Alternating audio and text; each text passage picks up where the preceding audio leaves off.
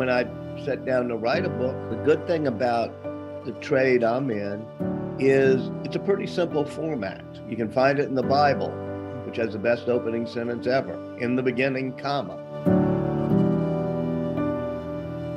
You make it a narrative. You make it chronological. You tell a story. Trying to get out of the way, because it's not about you, it's about the subject. I try to mix up the topics, but all of them have the theme we talk about, which is creativity. What causes it? How does it happen? How does creativity come from the intersection of the arts and the sciences?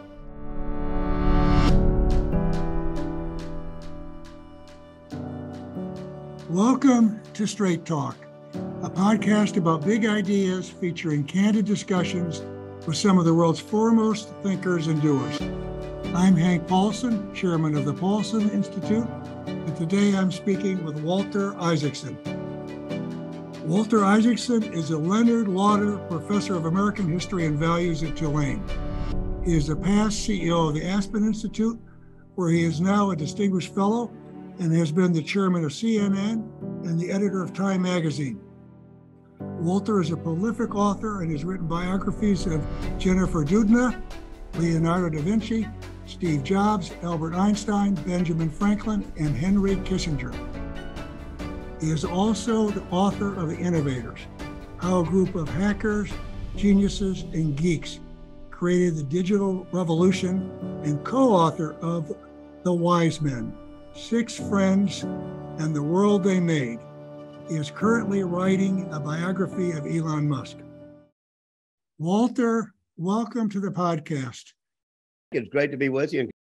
Walter, I've been a big admirer. You've been a real thought leader and a difference maker in a number of important areas. And I really appreciated the opportunity to work closely with you when we set up the Aspen Economic Strategy Group. So I'm looking forward to today's discussion. Now, let's start in New Orleans, Louisiana, where you were born and raised. What was it like growing up in New Orleans? Talk about your upbringing and how it shaped your early interests. Well, here I am sitting here in New Orleans, right on St. Charles Avenue, about 4 blocks from where I was born, about 8 blocks from where I grew up, and about 6 blocks from where I went to nursery school and then high school. So it's good to be home. I have deep roots here. And one of the things about New Orleans that you'd appreciate, Hank, is that it's a port city of a variety of peoples who have come over the past 3 centuries to New Orleans, starting with the Chickamauga indigenous people, then the French and the Spanish and the Germans and the Italians and the Jews and slaves and freed slaves and gentlemen of color and the high Creole aristocracy, as well as the Cajuns. When they come together in a place like this, that type of diverse backgrounds, I think, helps create a spark, which adds to innovation, creativity, and for that matter, art. I mean, you can just take jazz, which I was very involved with growing up right around the corner here. You know, I used to play clarinet, and I studied people like Louis Armstrong, whose parents had come down from the plantation, members of the Sanctified Church, but he listened to and sometimes played at the French Opera House, was in part of the Creole Foxtrot orchestras, and then the Americans coming back from the Spanish-American Wars, hawking their horns, and a nice Jewish peddler named Karnofsky bought him a horn and told him to play the horn on the back of the peddler's cart to attract customers. All of that comes together to create great art. And I feel very privileged. I lived in such a diverse environment. Well, Walter, as that answer to that first question shows, you have a gift for storytelling. And of course, anyone familiar with your writing knows that's the case. So where did this come from? I had a mentor. I used to call him Uncle Walker. Didn't quite know what he did for a living. We'd go water skiing with his daughter. He was sort of a cousin, friend, that sort of thing. And we always say, Ann, what's your dad do? He's always sitting on the dock eating hogshead cheese and drinking bourbon. And Percy said, well, my dad's a writer. His name was Walker Percy. And of course, you've heard of him. He's a famous writer, was a famous writer, wrote The Moviegoer and many other great books.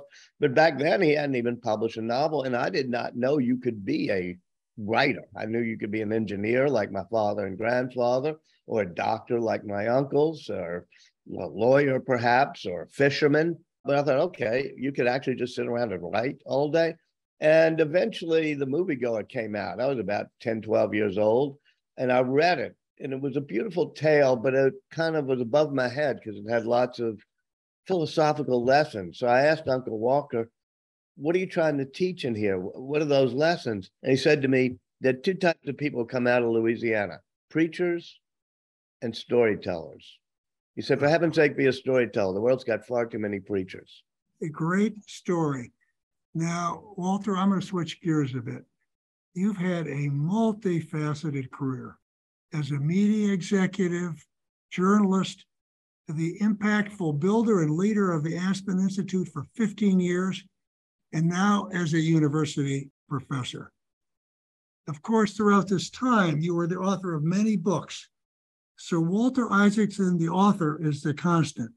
But is there another common thread between all of these jobs? What role have you enjoyed the most? Well, there are a couple of things. One of them is that I'm sometimes a generalist. Maybe you could disparage it as a dilettante. When I first went to Time magazine, there was a position called floater. It's almost like maybe utility infielder, you'd call it in Chicago. But a floater would get up every week and on Monday look at the staff list. And 1 week you'd be writing medicine. The next week you'd be writing in the music section. The next week you'd be doing foreign policy, or maybe the business section, or maybe the science section. And so you learned a lot about different fields. So I always defined myself as somebody who loved to know all I could possibly know about every different field. The people I write about, partly because I consciously chose them for this purpose, are that way. Leonardo da Vinci is a person in history who most knew everything you could know about every field that was knowable. Likewise, Ben Franklin. We think of him as a doddering dude flying a kite in the rain, but those electricity experiments, most important science experiments of the time. So Franklin understands how to connect science to governance, to checks, to balances, to Newtonian mechanics, to music, to art. So does Leonardo. So does Steve Jobs. They connect the arts and the sciences. So the theme of what I hope my life has been, and the theme of my books, is that creativity comes from those who can connect the arts and the sciences, who can connect engineering to poetry and liberal arts and the humanities. Yes, Walter, and intellectual curiosity is a key part of that. That's an interesting thing. I've said to people all along, there's a push towards specialization.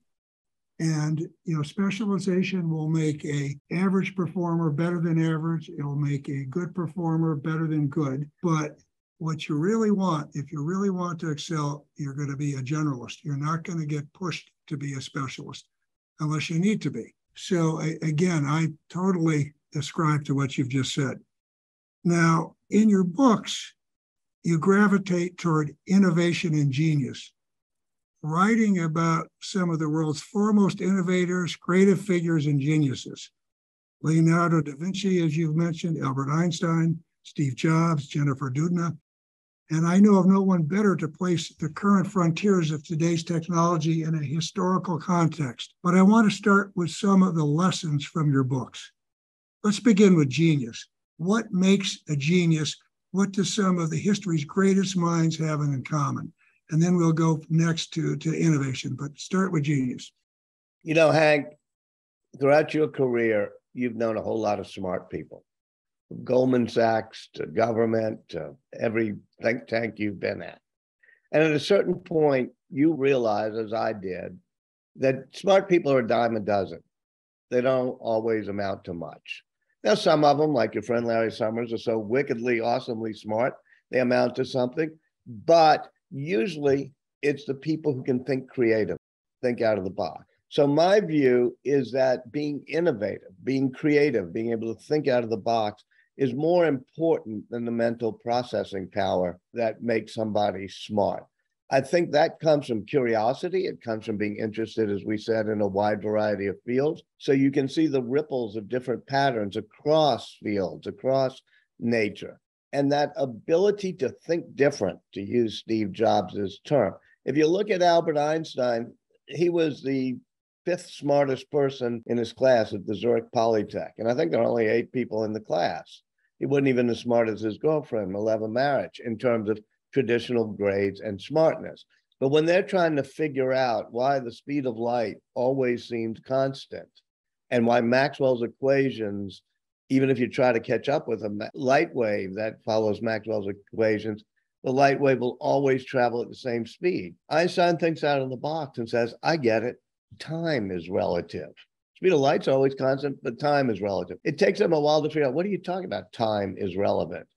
But that's the type of out-of-box thinking that made him a genius and people like Poincaré merely smart. You know, Walter, it's interesting because at a much different level, I've always made the point that I can look at someone very early on and make a pretty good assessment by asking myself, are they defining their job expansively? You can have a very bright young associate at Goldman Sachs or Treasury that when you ask a question, does all the work, very smart, answers the questions right. But the best ones say, how does this fit into the biggest picture? You know, how do I think out of the box? How do I do that? Now, you gave a very good explanation of an innovator. Can you give us or give me the example of an innovator who may not be a household name like Steve Jobs? Well, as you know, I wrote a book recently about gene editing, about the ability to use something called CRISPR, which is not all that complicated because bacteria have been using it for 1 billion years and they're not much smarter than we are. And with the CRISPR molecule, you can edit human DNA. You can make yourself taller or make your eyes blue or whatever you want in the future. It's not quite safe yet. And the person who thought of that was Jennifer Doudna and her partner in research, Emmanuel Charpentier, a European. They won the Nobel Prize a couple of years ago. And they're not household names, but I do think that the innovation of being able to edit the human genome, and by the way, it uses a messenger and single guide RNA technologies that we're using for our COVID vaccines now. But the ability to treat molecules the way we treat microchips. In other words, to take molecules and reprogram them the way we reprogram microchips, that will be the advance in our day and generation that's as important as the one 50 years ago when Bill Gates and Steve Jobs with the Homebrew Computer Club, and they realized that the microchip had just been invented. So, Walter, I want to now switch to policy. So in today's world, how does the U.S. stack up in terms of leadership and innovation? And do we have the right policies, programs, and institutions to continue to foster innovation? Yes, and let's start with the good news. We have a set of policies that were instituted after World War II that has created the greatest research and innovation engine in the world. And it's a policy framework. It's not, so it's exactly up your line. It was done by probably the most important, least known policy person of that period, Vannevar Bush, who was in charge of scientific policy for Roosevelt, then Truman, and then to some extent Eisenhower. He had been a provost at MIT. He was a founder of Raytheon. And he was in government, and he oversaw the atomic bomb project and the laser project and all scientific research during the war. His foot was in all 3 camps: academia, private industry, government. And so what he did after 1946 in a paper called Science, the Endless Frontier, is say that our research in our country should be based on a collaboration between government funding, academic research centers, like, in your place, University of Chicago was one of the biggest and still is, and private industry. And you had to have a whole lot of complicated laws and regulations to figure out how to do it. Like Birch Bayh and Bob Dole, your friends, created the Dole-Bayh Act to say if government research funding is used at a university to create something of value that's patented, here's how we're going to divvy up the proceeds. And so things like the transistor, which happens at Bell Labs, or the microchip, or for that matter, messenger RNA at the University of Pennsylvania, these things all get translated from being an academic idea and then being government-funded research and then being a commercial product. That's how we beat every country so far. However, we can look at some downsides. I've been traveling with Elon Musk, just got back. He's my next topic. And he was introducing his Optimus robot. Now, if you want to go online and see this introduction of a new robot, there's 17 people on stage. Out of the 17 people on stage, including Elon Musk, one out of 17 was born in the United States. The rest had come to MIT and Carnegie Mellon and Caltech and Stanford and gotten green cards after they gotten their PhDs. And they're part of this renewal of America's innovative thing. So immigration has been an engine of innovation and research and development. And I'm afraid that we're messing that part up. I think you could be even more definitive. We are messing that part up. We need to be either optimistic or pessimistic about our ability to correct it, right? Because right now it's a major problem. Now, Walter, just push it a little bit farther, and I think you've largely answered this, but technology obviously poses huge challenges and opportunities for society, right? So what are the risks and the opportunities? Do we have in the U.S. the ability to keep up with the rapid advances in technology and innovation in order to manage the risks and capture the opportunities? Or do the risks outweigh the benefits? What do we need to do differently in the U.S. to help policymakers understand technology and put the right policies in place?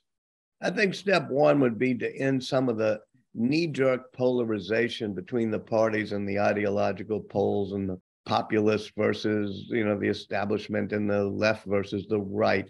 Because most of these issues, whether it's regulating internet speech or regulating how we're going to edit the genes of our children, are things that really are not ideological or shouldn't be. And we should try to form consensus on what to do. We used to do that all the time. As I mentioned, Birch Bayh and Robert Dole did it so importantly when it came to research 40, 50 years ago. That was a Republican leader and a Democratic leader, and they were able to do it. At the moment, for example, gene editing is not something that's been politicized. You have really good senators that are Democratic and Republican who care about what are the rules of the road going to be when we edit in a hereditary way the genes of humans. But you go to another topic similar, which is the internet and the regulation of Twitter and Facebook, and whether Section 230 should allow companies such as Facebook and Twitter not to be responsible for things people post on it. That used to be something that also was a bipartisan concern. You had people really smart like Rob Portman working with people really smart like Ron Wyden, Democrat and Republican. But now you're starting to see the ideological polarization around these issues, which means it's going to be harder for us to come to a consensus that most people will accept is a good compromise. So much of the challenge we have today is really the polarization of our society and of our political institutions and particularly members of Congress. That's what we were trying to do at the Aspen Institute, especially when you walked in the door and said, let's do an economic strategy group. As you know, we already had a national security strategy group, which had been run by Brent Scowcroft and Joe Nye, and then Condi Rice took over from Brent. But it was Democrats and Republicans saying, what do we do about, help create the Sam Nunn, Richard Lugar, Nunn-Lugar Act on nuclear weapons? What are we going to do about Ukraine? What are we going to do about Russia? And trying to say, all right, where can we agree so that this doesn't become a partisan issue? You did the same thing when you created an economic strategy group. And as you know, we have a health strategy group and others. It's those type of things, when you put together the people you do at your economic strategy group, that's sort of us clinging, us meaning Americans, clinging to that notion that we're good people and we can work across the aisle. And, the American people, I'm convinced, are good people. And I'm convinced that the American people are at the center. But our political system forces them to the extremes. Correct. And that's what's got to be fixed most importantly, is the dozens of things, at least the dozen that are stand right out, that push us to the extremes, as opposed to doing what the Aspen Economic Strategy Group, which is let's unify and unite. Absolutely. Now let's talk about Walter Isaacson, the author. You've written a number of definitive biographies which break new ground even on the most well-known figures. That takes a serious commitment of time. And given that level of care, research, and thoughtfulness that you bring to each of your books, each biography is a multi-years long commitment. How do you decide, Walter, what to write about? And what is your process for writing a biography? I have, just marveled at how you are able to do that while maintaining the rest of your workload. Sometimes journalists that work for one publication or another will take a leave of absence and write a book. I've never known you to take a leave of absence. So I don't know how many hours you need to sleep a night, but talk a little bit about how you decide what to write about and how you go about it and how you manage everything else. I'm somebody who loves to be a storyteller, as we said at the beginning of this podcast. And if you love doing something, it's not hard to find time to do it. For me, you don't have to say, how do you find so much time to write books? It's a mind expanding but relaxing thing for me. I try to mix up the topics, but all of them have the theme we talked about, which is creativity. What causes it? How does it happen? How does creativity come from the intersection of the arts and the sciences? And then when I sat down to write a book, the good thing about the trade I'm in is it's a pretty simple format. You can find it in the Bible, which has the best opening sentence ever. In the beginning, comma. You make it a narrative. You make it chronological. You tell a story. And so whether it's, Einstein or Steve Jobs, you're just telling the story chronologically, trying to get out of the way, because it's not about you, it's about the subject. But woven in, the way Walker Percy taught me about his novels, woven in are certain lessons. So Walter, now you say you try to get out of the way, and you do get out of the way. But I'm going to ask you a question that really goes the other way. Of all the people you've written about, who do you connect with the most? What figure felt the most familiar to you, or your own experiences or ways of thinking? Now, I know it's a little bit like asking a parent which child you like the best. Right. And the answer, of course, would vary depending on which day you ask, but I'll give you the answer that I'm feeling now, especially given what's happening in our country and our world today, is that I associate and feel more comfortable with Benjamin Franklin. If I had to have a beer with somebody, if I had to bring somebody back, I'd say we need Benjamin Franklin. And it's partly because Benjamin Franklin's whole life was spent trying to bring people together, doing it through journalism, doing it through diplomacy, doing it through science, doing it through creating policy, like the creation of the US postal system. This is crucial to creating the concept of a United States, is to have a post road that went from Boston to Charleston. All of these things make Benjamin Franklin the person that I would say, hey, I am most interested in, particularly because he loved ingenious devices too. He was an inventor. As you know, he invents the lightning rod and the Franklin stove, but dozens of other things, odometers, ways to take books off of shelves. So I just got my new iPhone. I'd be saying, Dr. Franklin, let me show you how the camera works. Let me show you how the calendar works. And he would be the person from 300 years ago who would be most able, I think, to say, I get it. That's really interesting. Yeah, and your biography is a page turner. And I thought I understood the guy, but just all the time a problem solver. Even when he's coming back to the US after the revolution, and he's on the boat and he's having a hard time having things stay stable on the table, he invents something for that. And he's always on the way when he was 17 years old to Europe the first time, on his fifth trip back that you just talked about, he's always lowering barrels into the ocean to take the temperature of the water because he's trying to discover the Gulf Stream, which shows why boats go faster in one direction than the other. So you talked about curiosity. To me, curiosity is trait number one. Even in your 70s, you should be lowering that barrel into the water and saying, how's the Gulf Stream work? It's just amazing. Now, Walter, so as we've said repeatedly in this interview, you're a student of the history of innovation. What does this history tell you about our capacity to solve some of today's biggest challenges? Well, I think let's take what may be the biggest challenge in general for the planet, which is climate change, something that you've been deeply focused on, you and Wendy, for which thank you. And one problem I sometimes have with people who are worried about climate change is that they focus on, how to stop a, oil and refinery or something being built, which I'm all in favor of, and certainly shutting down coal mines. But they aren't quite as interested in the innovation that could help solve this problem.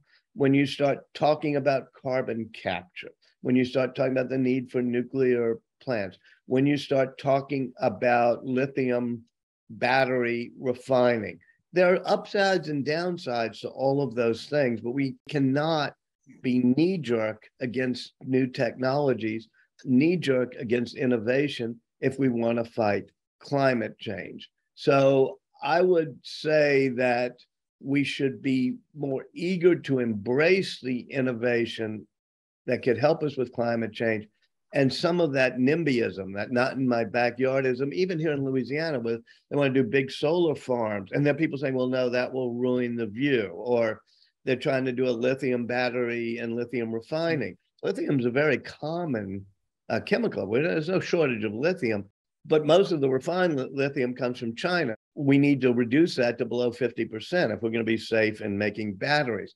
So all of these things, I think, are important, innovative steps to making batteries in the US, making solar panels in the US, making the microchips that can stabilize the grid, doing nuclear, doing solar, doing wind, but also carbon capture. And I think we should not be afraid of innovation being a component, just one component of the solution to the problem of climate change. It's got to be a huge part of the solution. And what I've seen in working with many of the most innovative US companies, they are doing some great work right now. Now, they're going to need more support from the government, and they're going to need, in order to roll these new technologies out and make them commercially viable at scale. But I think there's a lot going on in this area.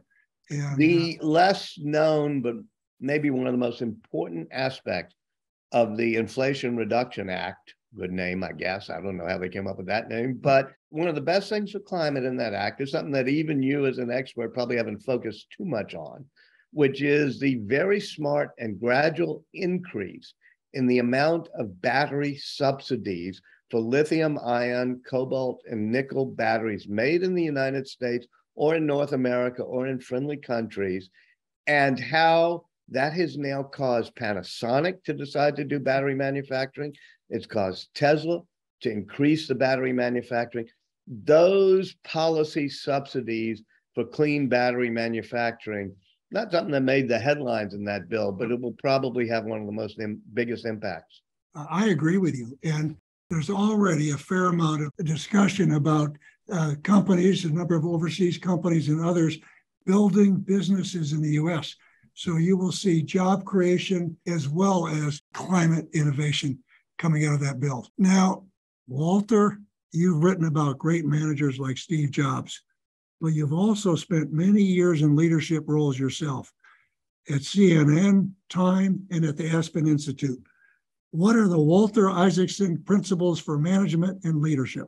Well, first of all, it's know thyself. When you were running Goldman Sachs, you had a particular strength of knowing your management style. And when you know yourself, you put people flanking you as deputies who fill in for things. That might be Bob Steele, our mutual friend, or many others that work with you, be it at Treasury or at Goldman.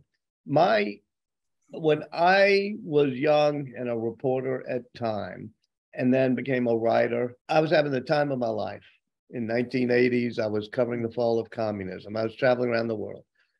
And I moved up the management ladder rather quickly, partly because people who were my bosses quit or got sick or had problems. And so there was a quick turnover at Time. And suddenly I'm national editor and then eventually editor.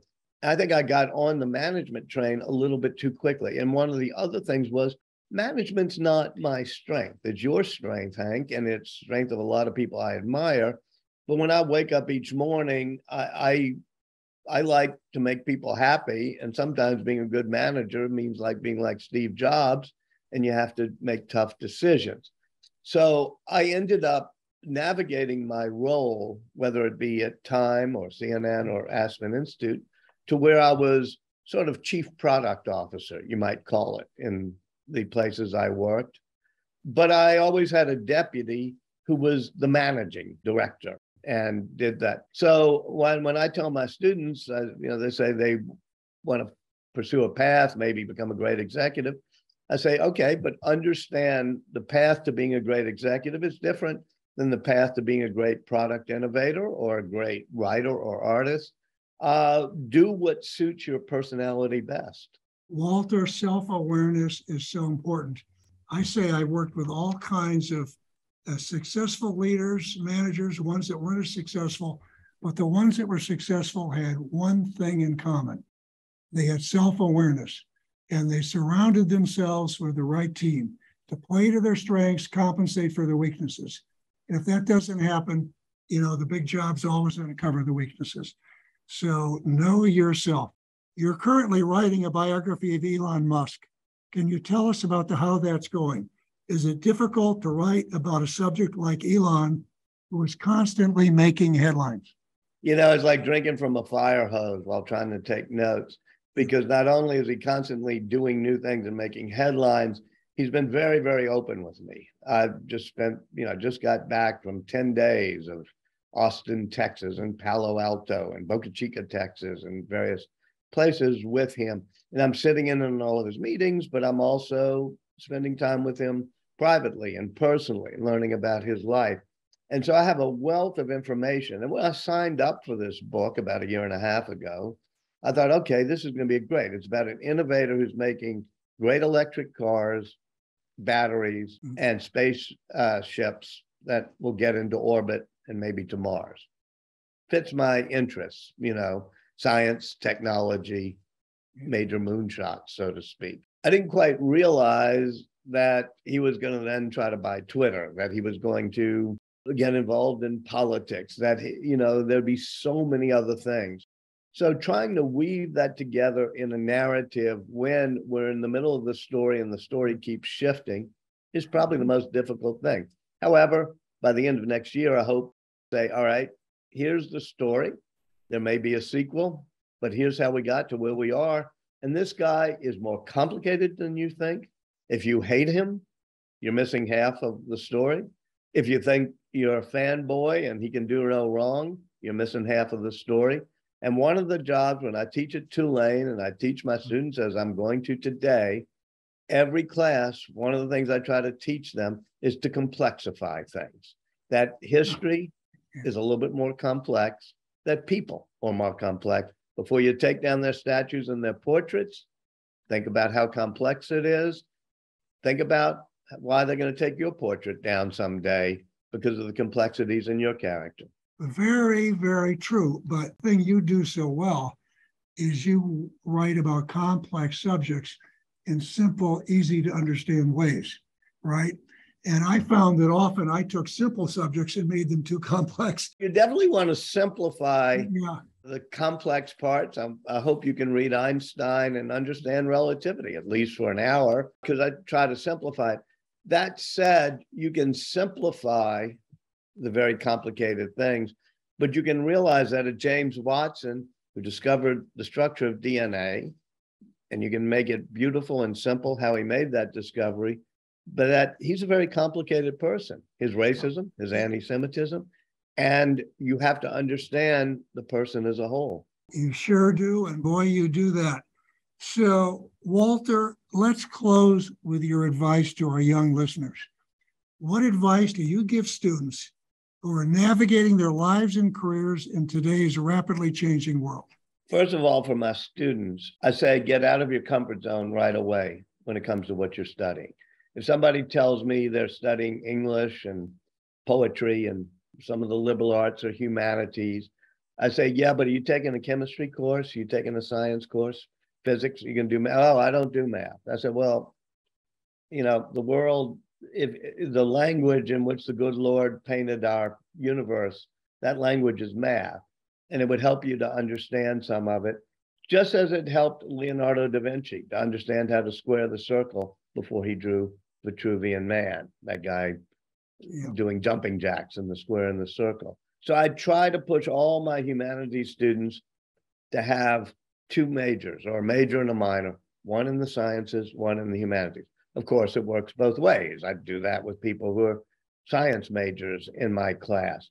But I do fear that it's the humanities majors that are a little bit more put off by the other side by doing science and math. Most of the science and math students I know feel they can learn history, they can learn anything. And that's also what I tell my students, you can learn anything. They tell me, well, I can't. I said, you know what? You can learn anything. You may not totally master it, but never give up being curious. That is great advice. Walter, thank you. This has been a tour de force, and you've given our listeners a lot to think about. Really appreciate today's interview. Thank you, Hank, and thanks for all you do. You have listened to Straight Talk with Hank Paulson, a podcast of the Paulson Institute. To find more episodes from leading thinkers and doers, please visit paulsoninstitute.org/Straight Talk or download on Apple, Google Play, Spotify, and Stitcher. And don't forget to rate and subscribe. Thank you for listening, and see you next time.